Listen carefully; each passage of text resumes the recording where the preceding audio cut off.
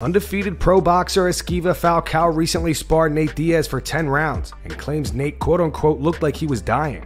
Ahead of Nate's boxing match against Jake Paul on August 5th, Esquiva says that Nate is overweight and got tired quickly. But since he's too heavy, he's overweight. This is not a guy that just quits. Dana said some stuff in the past. Women will never fight in the UFC. It's on video.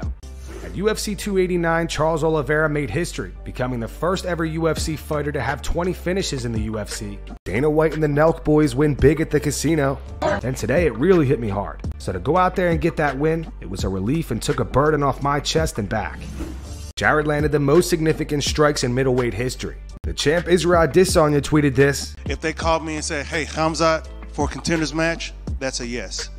I know you guys want to see it." Thanks for watching.